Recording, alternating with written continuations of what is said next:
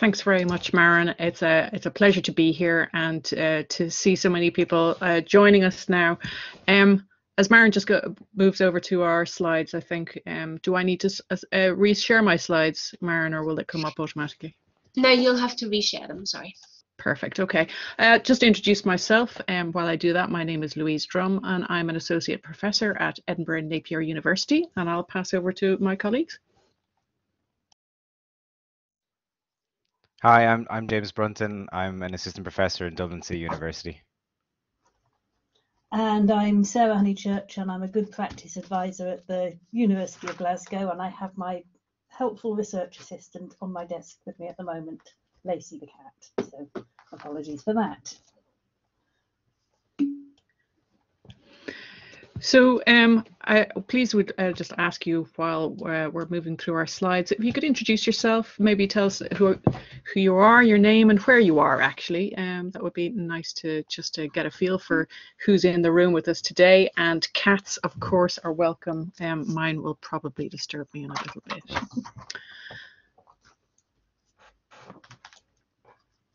So what are we doing here today? Well, we're going to talk a little bit about the journal Research and Learning Technology and why you might want to consider submitting for it. Where to start, where's the start point, what are the things you want to think at the beginning, not at the point at which you're submitting or pushing the submit button. Common pitfalls and what we as reviewers and editors are looking for. And the way we'll ask you to participate, we'll ask you to talk in the chat. We're going to use some breakout rooms. We have Maren stand by to help us with that if we have enough people to do that. Otherwise, we'll just kind of keep it within the room. We'll just check and see how many people we've got on. And we've also got a Google document that we're going to be asking you to do some work on. So that'll be a Google Slides doc. So just have a device ready that you can type in or use a mouse just to have that on standby. So I think I'm going to pass over now to Sarah to tell you a little bit about the journal. Okay, so yes, so we're called Research in Learning Technology, and we publish articles in very, very broad areas to do with learning technology. So tech enhanced learning, online learning, distance learning, mobile learning, flexible learning, wearable technology, simulation, learning environments, learning spaces, pedagogy, open educational practice and social media. We're an open access journal, CC by 4 is how everything is published, and we also encourage people to do their own self-archiving, so it's very, very open, very, very accessible. The journal started in 1993, it's been going since then, and at the moment we don't actually have editions, we have a rolling publication. So when things are ready to publish, we just publish them. So that's about getting things done as quickly as we can for people, really. So far this year, we've published 19 articles. Last year, we were just so incredibly busy. We had an absolutely bumper year with so many things being submitted, and we actually had to close the journal for submissions because we just didn't have the funds to publish everything. So we have just opened up for submissions again, which is fantastic. As editors, we're really, really pleased to be back and to see the submissions coming in. And so far this year, we have actually published 19 articles. So although we've been closed for submissions, we've still been very, very busy, which is fantastic. Now, some stats. I have to say, I don't really understand what these mean. We have 2017 SJR of 0.784. I have no idea what that means. We are a peer-reviewed journal, so everything that comes in is reviewed by at least 2 peer reviewers, quite often more than that. We use Authenticate to screen for similarity. We're not really about plagiarism, but we do just check that everything is original.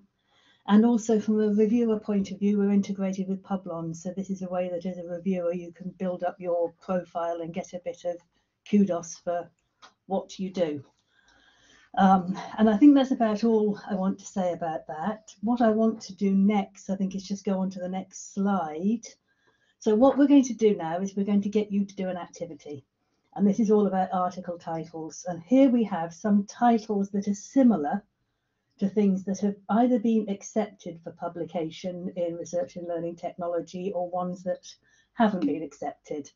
And what we'd like you to do is we're going to put you into breakout rooms. We'll then give you a link to a Google slide, and we'd like you to drag and drop, and just out of these 6, say which, if any, you would accept and which, if any, you would reject. We'll give you about 5 minutes to do that, and then we'll come back as a room and start to talk about what makes a good title and why we accepted or rejected any of them.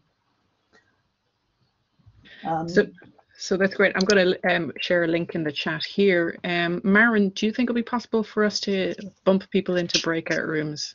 Yeah, absolutely. Yeah. Should we do Perfect. maybe 2, or do you want 3? I'd say maybe groups of 4, maybe. So how many people have we got at the moment? We've got 12 participants. So 3 rooms. 3 rooms sounds good. So okay, brilliant. Coming up. Perfect. I'm just putting it in the chat now, your instructions. So accept or reject, go to the slide with your group number. You'll probably have a group number when you're bumped into your room. So you've got a slide doc there. Go to the slide number that's got your group on it and accept and reject. Feel the power.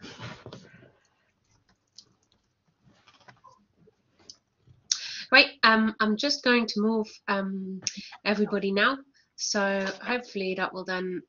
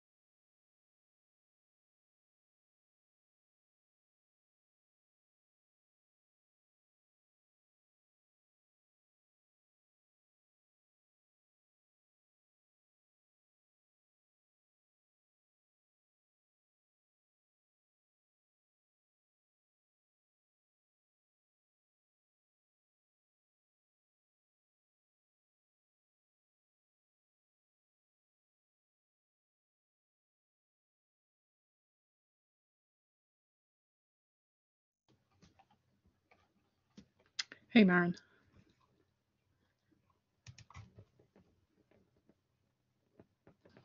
Hello. Hey there. So we could probably close it probably at 20 past. We'll bring people back if that's okay.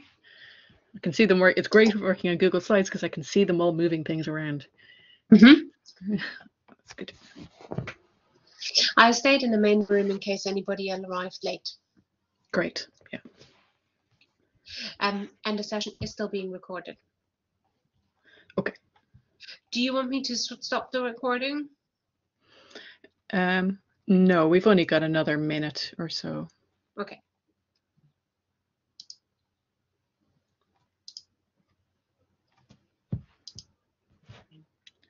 The later breakout room will be a bit longer, so probably we can pause then. Okay. Thanks.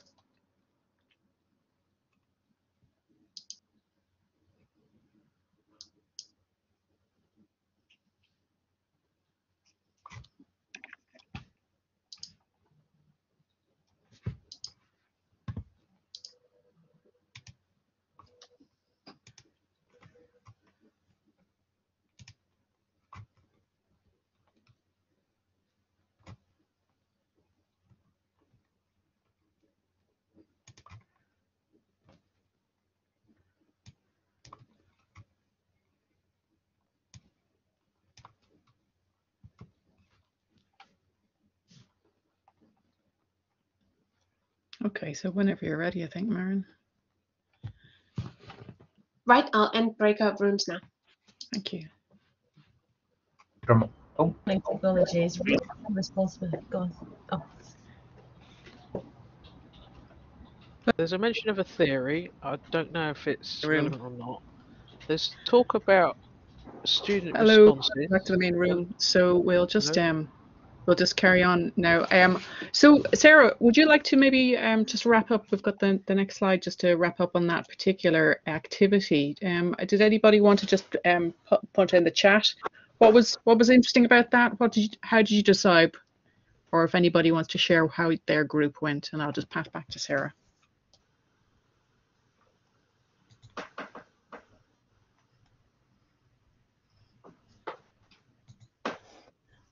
So I have to say, I was sitting listening to group 2, and it was absolutely fascinating listening to the conversation, because everybody is absolutely so right.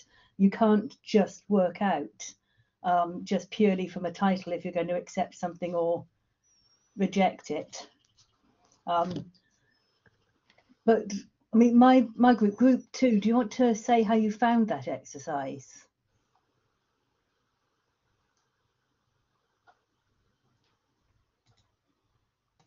I can jump in if you like. Yeah, so we had it was useful because it sparked a conversation about what it was like. B, for example, a chemistry laboratory platform enhanced with virtual reality for students' adaptive learning. We weren't certain if we were looking at an ad or a description of how something worked, and whether or not it was more a news article rather than actually a piece of published research, for example.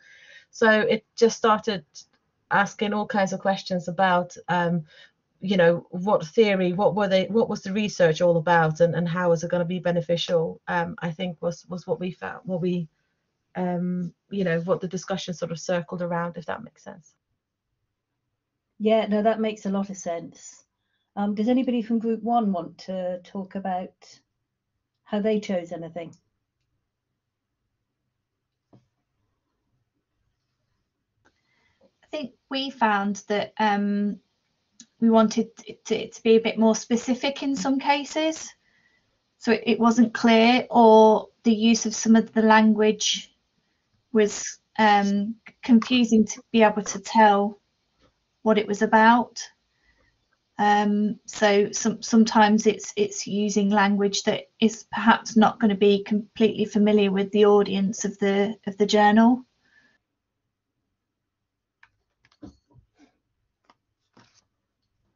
Yes, and I think that's fair enough. And yeah, it makes me realise just how much I do decide. I don't just decide on titles, but titles are very important. Group 3, do you have anything that you'd like to add to that?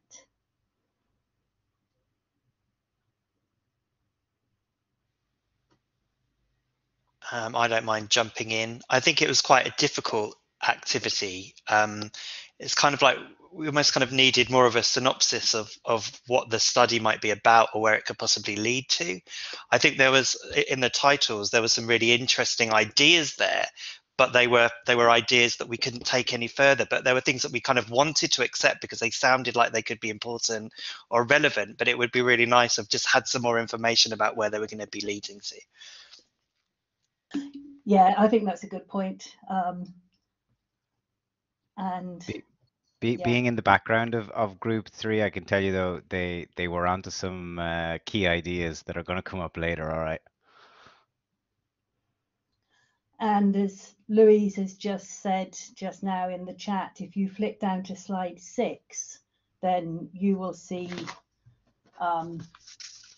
our ideas. So I will numbers 2, 3 and 5 are actual titles from the actual Research in Learning Technology journal, and they're all from the last couple of years because I don't want to go too far back.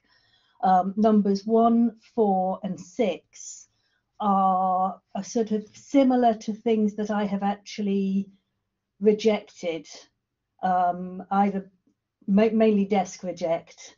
They're not actual titles, they're sort of similar to ones that were rejected, and not just on the basis that they were a title, but really having looked at all of the papers, none of them really talked about learning technology. They were just very, very vague. You know, we did some teaching and, oh, we'll mention a bit of technologies just to get into research and learning technology, but they weren't focused, whereas the ones that were accepted were very, very focused on the areas that we publish in.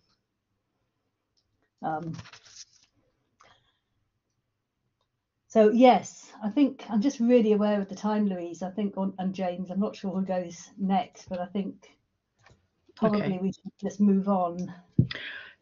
So I'll just go through some of the next slides just to kind of some of this, as James will say, will be covered in the things that's already emerged in some of the conversations that you've had. So one of the things we have talk about is, where do you start when you're thinking about getting published? Well, of course, where we would suggest you start is with the literature, with the scholarship that exists, and to make sure that you have a depth and a breadth of knowledge of what is been already written. Not, of course, just in this journal, but in other journals as well, and in the sphere. I suppose one of the things that's quite common when we see papers coming in that aren't necessarily embedded in an understanding of what's gone before. And I like this quote from Pat Thompson's blog, who writes a lot about writing, particularly at doctoral level, but it's equally appropriate for this, is that research and publishing is entering a scholarly conversation. So it's that dialogue that's embedded within, is that where the place that you find your paper should be within that dialogue. We've got the slides to share with you on this as well. So don't worry about taking down those URLs. So we asked our fellow editors what are the things that they said that they would like to share with you, and one of them was locating the argument within the discipline. Now, what is that discipline? That is a bigger conversation that we can't have today, but everybody comes from different areas and different disciplines, and I suppose it's just making sure that you have an understanding that there is a situation within the discipline that your argument, your paper, your research is sitting. And also that there is a theoretical foundation there. It's, you know, this is where the difference between research and evaluation is. Like, where does theory sit? How is this underpinned by things like philosophy, by things like the ontology behind, the epistemologies behind what you're writing about. Now, it's not that we need to see an awful lot of that within a paper, but there needs to be some glimpse of an idea that there is a theoretical foundation here. It's not just something that you did with a couple of students and you've just written it up as a paper.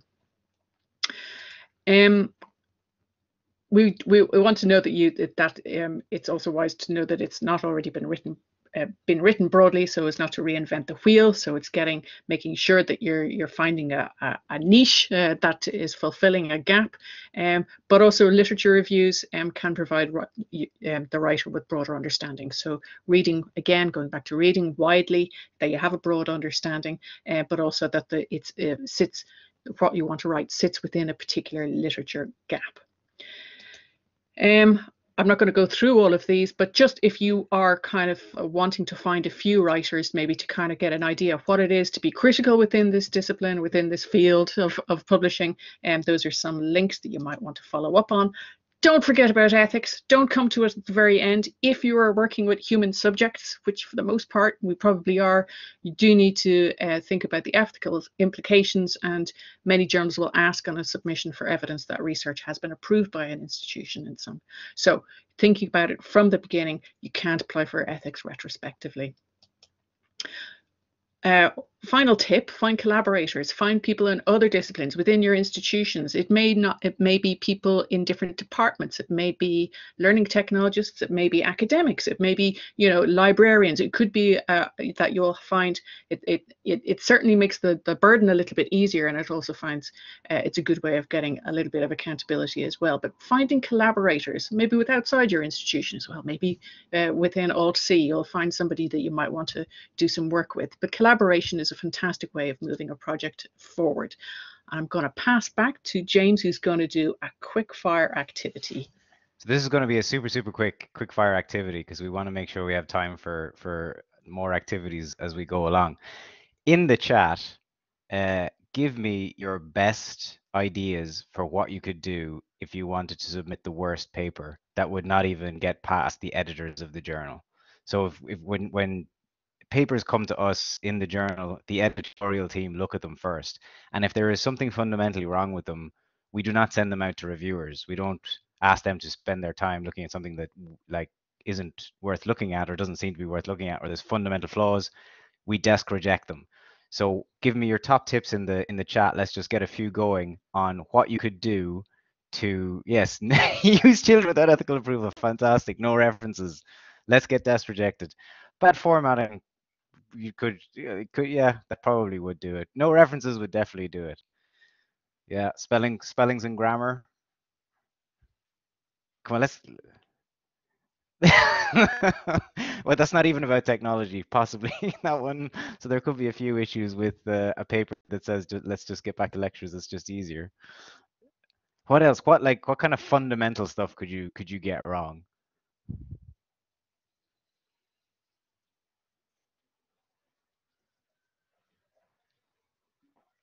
Yes, abstract does not cover what's in the paper. Yeah, I think we've given tips in activity 1 now. No technology. Yeah, no technology mentioned.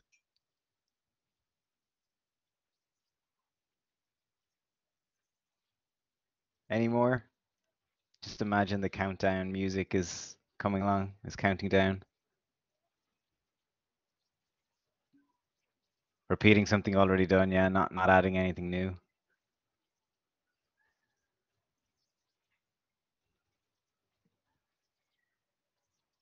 Okay, let's go on to the next slide. That's great. That's great. There was definitely some good desk rejection fodder there.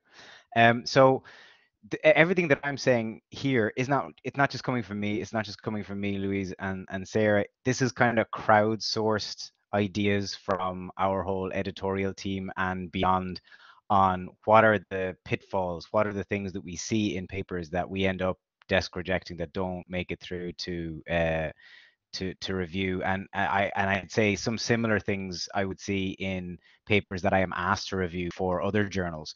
So the first one is sort of mistaking evaluation for research. And there's a slide on the next slide, but I'm not going to talk through it. It's just there if you want to look at it later. But basically, research is about being empirical. Evaluation is about making a quality judgment or an evaluatory judgment about quality, merit, or worth. And those are different things. You plan for them differently. The processes of doing them are different. And sometimes what we see in papers is someone submitting something that obviously they did something, they evaluated it, then they saw, oh, these what we got out of our evaluation is a little bit interesting, let's try and publish it. But now you're kind of trying to work backwards to the process by which you would best approach a published paper. It's very difficult to take an evaluation and turn it into a publishable paper. You have to plan, you know, to make it a research paper. You have to plan for it to fit into that mold. And so it's not impossible, but you know, again, if you're doing something, if you're doing a practice and you think you're going to do an evaluation, but plan it as a research paper from the off, you know, get your ethics if it's with humans, do your background reading beforehand, design a study around whatever it is, an innovation pilot or a new practice or whatever it is. Don't just do something, evaluate it, and then go, oh, we should have planned to publish this from the get-go. Yeah, I think someone said it's like that process is like trying to put the ingredients into the pot at the end of the cooking process. That's not going to work. You're not going to make a nice meal by doing that. You know, not moving beyond a single-use tool in a single scenario is kind of connected to what I was just talking about. Sometimes we will see papers that are you know, it's a small practice. It's good, it's great. Someone did it and they evaluated it. That's great for them, for their practice. But how is that going to add to the literature if it's just single tool use in a single scenario? Often that's coupled with this idea that someone did something, they evaluated it, and then they went, oh, maybe I should try and publish my findings in that that came out of that process. But it's not going to make a fantastic paper.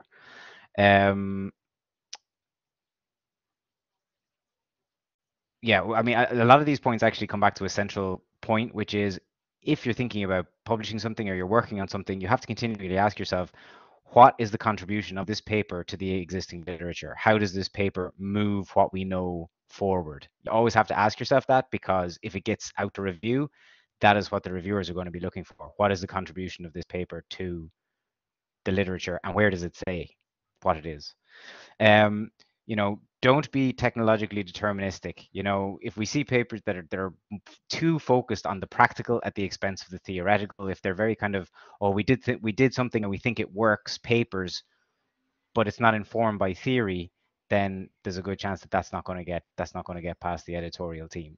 And the last three bullet points, you know, really come back to another key thing that's already been said. Read again before you kind of do the research. You know, again, if someone ends up with some findings and is like, oh, I think I should get this published, and then they start reading the literature to see what the literature says about that area, that can come across in a paper, you know. So a pitfall is ignoring the history or the depth of the topic. You know, if you end up making points in a paper that are contradicted by the last 10-20 years of research, you know, you're not going to do well with that. Ignoring the recent developments and parallel research. So recent developments, again, if you're quoting everything that's 10 years old, you know, in a paper, but you're not talking about the stuff that's been published more recently, that's going to be a problem. Parallel research can be very tricky. I've experienced this multiple times in my own career. You know, I remember when I was doing doctoral research, I was studying identity, and then I found there's a whole parallel world of research on the self, and I was doing work family border theory. I was looking at that literature, and then I found there's a whole equal amount of work family boundary theory. But you have to explore the literature so that you know what's out there, so you don't get sort of surprised by the fact that there's this whole other body of work that's sort of talking about the same thing from a different perspective. And again, lack of criticality is the same kind of area. And a lot of these kind of cross, when you come across a paper that falls down on one of these, often they will fall down on a number of them. One example that kind of combines a few, I had a paper lately that got desk rejected where, you know, in the introduction, the authors were making this kind of claim that, oh, now that we have the internet and now that we can do online learning, there's no more problems with accessing higher education. There are many problems with accessing higher education. That was a very, you know, a non-critical point to try to make in a paper, and it wasn't backed up by references either. So that's the slide that I'm not going to talk through, but you can look at that later. So, you know, think bigger than your context. You know, explore an aspect of digital technology from a particular conceptual or theoretical angle. You know, again, it's how are you moving the literature forward? Like what is the hook? What is the key thing in this paper? Another thing that was said by, or I think something we got in this crowdsourcing process, although I think it came from someone's blog, you know, that by publishing something, you're entering a discipline conversation. So you must be able to locate your argument, your findings within the discipline, within that area of the literature. We can go to the next slide, I think. So what would we say? Familiarize yourself with the journal. Read articles from the journal. What kind of things get published in this journal? What do they look like? You know, and I mean, the next one isn't even, it's not really a don't get desk rejected point. This is like this is a real pro tip. Look at articles that have scored well in terms of number of downloads, number of citations. You know, look at what made those articles attractive to other members of the community. You know, going along with familiarize yourself with the journal, follow the journal guidelines, particularly about word length. If our word length is 6,000 words, if you put in a 7,000, 8,000 word article, it's getting desk rejected. If you put in a 4,000 word article, what's missing that you had 2,000 words you could use that you didn't use? That's also a danger. If you know, I mean, you can take these tips as being broader than about research and learning technology. Some publishers of academic journals, Sage, Elsevier, publish helpful tips for aspiring authors. But definitely, whatever journal you're looking at, look at their author guidelines. All the information is there. If you put something in that's not following the journal guidelines, then it's like you're not trying. You know, you're not really telling us that this is a fit for the journal. And if you're not sure, ask the editors. Next slide, please. So again, you have to ask yourself, what is the hook for the reader? Now, this is kind of a fundamental thing. Like, what is your contribution to the literature? You have to be able to identify that. You have to know what that is. You have to be telling the reader what that is. But also, let's say, oh wait, I think that, never mind. That's a point on the next slide, I think. Know how you're hooking the reader in. What you have to be showing the reader what stance you're taking, what framework you're using, or what previous writing you're building on. So you have to know exactly what the main contribution of your paper is. Next slide, please. So this one is the language. You have to be submitting something that's a polished article. Don't polish something that's half done, half baked, that you haven't really had time to proofread or smooth out or really read over. It has to be polished. You know, there's no shortcut for that. If something comes in that looks a mess, it's going to get desk rejected. The second bullet point here is, you know the difference between writing is thinking and versus writing is communicating. My doctoral supervisor always used to say, this is about reader expectation management. You have to write something with the idea of how you're guiding the reader, not just getting something down on the page to get it down on the page. So make sure you're adhering to sort of the academic English standards. You're not making unsubstantiated claims. If you see big, wild claims or just statements of fact with no references, that is a highway to getting desk rejected.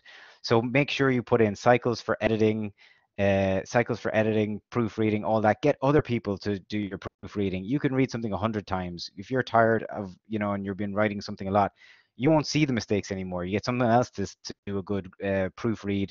They will spot the mistakes. And the last thing is, like, know your audience. Don't write something that's like very techno-determinist when you know that's not going to fly in research and learning technology.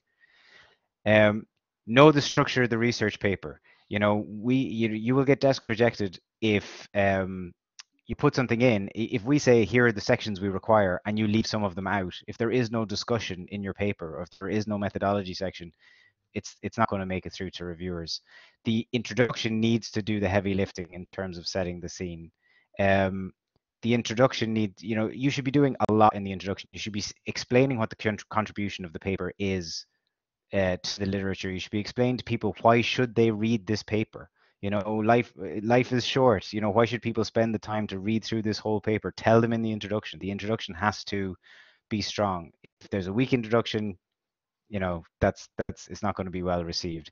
Also, make sure you're using keywords. Keywords should, highlight things about the themes of the article that aren't already in the title of the piece. Okay, so we're going to do another breakout room activity now, and so I'll just ask Maren to set that up. What you're going to be asked to do is you've got to agree on a title of an imaginary paper. You're going to be in the same groups, and we're going to jump in. The three of us are going to jump into the rooms with you and give you a link to a Padlet board that is your Padlet board. And what we're looking for is just the structure. What would you imagine the sections of you would find in a paper? As again, thinking as an editor, as a reviewer, what are they what sort of structure would you expect? So we're just looking for the section, the headers, if you like, of the paper, and we're going to share those Padlet boards with you. So Maren, whenever you're ready, you can start bumping people into the rooms. And if you have any problems, technical stuff or anything like that, or you can't access the Padlets, just let us know. Great. Yep. Breakout rooms are ready. Can I just check how long we'll be in those breakout rooms? I'd say we could probably go for about 10 minutes. 10 minutes. Okay, great. Sorry that everybody will then be bumped back into the main room. So I'll start these now. Perfect.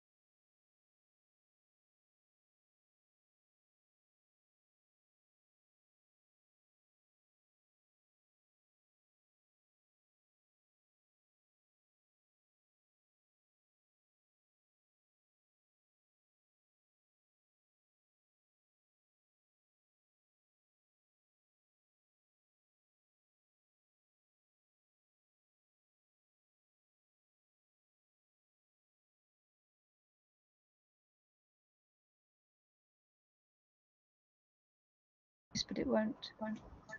10 minutes already?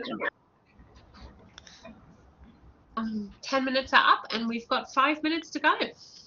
Great, thank you so much, Maren. Welcome back to the main room, everybody. I was watching the Padlets there. A little bit of technical difficulty with some of the Padlets getting things into separate columns, but it looks to me, and I'm just looking across 3 of them now. It'll probably take me too long to share my screen. I might do it at the end, but we've got some assembled papers there, which is quite impressive. So I'm just going to go through which each room came up with, and we can compare and contrast. So in room 1 we have title, abstract, keywords, introduction, literature review, research methodology. I don't think they're going to get these in the right order, but that's a Padlet thing rather than anything else. Findings, data and discussion of data, and I'll come back to that, and possibly discussion, conclusion and references. About the authors and appendix, so very comprehensive. Well done for room 1. Room 2, we have title, and they chose a title from the previous one's exercise. Introduction, abstract, keywords, lit review, methods, results and discussion, conclusion and references. So almost the full there. And room 3 had introduction, abstract, background, literature review, research methodology, analysis, discussion and evaluation, conclusion and references. So we've got a very similar structures there for those papers. And I suppose one of the things is that, depending on the journal that you're looking at, but we have named sections that we would be looking for. And I think I'll hand back to my colleagues as well to discuss this a little bit too. I think this was certainly an area where where things kind of can fall down when a paper comes to us if there isn't a clearly defined area where there is a discussion, because sometimes people go straight from findings into a conclusion and there isn't that kind of that reference point that if you have those sections, you want to see there's a continuity between them. So say, for example, if you spend all that time in a literature review and then you talk about your own research study and then you just conclude around that without linking back into the literature, for example, that can be a place where a paper could really fall down. But yeah, so some of the terminology here might be a little bit different. Sometimes discussions are rolled into findings, and it very much depends on the kind of data that people are working with as well sometimes, and that will be informed by disciplines that people are coming from. Any quick thoughts there on any of those, James or Sarah? Yeah, no, I agree with you. It's not so much about we have just one structure that's necessary, it's just that there is a structure. And the thing that I can see about each of these 3 papers is there is a very clear structure, and I can see that's been thought out. And that's the difference, I think, between very often between a desk project, is that you can see that there's thought gone into it. You can see it's actually research. You can see where the areas go into each other.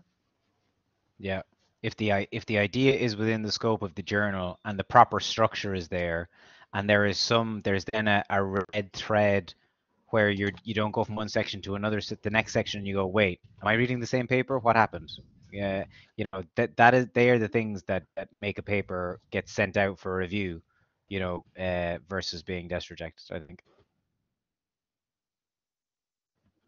Yeah, brilliant. Any thoughts, anybody, before we've only got a minute to go, but does anybody want to have a thought about how difficult was that? How did you find that particular exercise?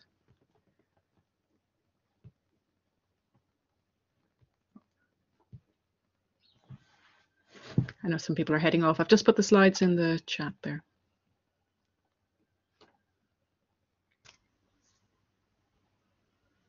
And I just want to say thank you to everybody for coming along as well. Yeah, thanks for participating, everyone.